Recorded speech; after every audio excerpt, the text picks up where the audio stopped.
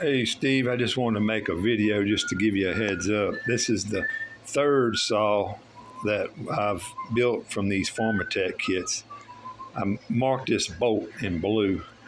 The case threads were stripped out. Yeah, I kind of got some Teflon tape wrapped around it, but it's not getting real tight.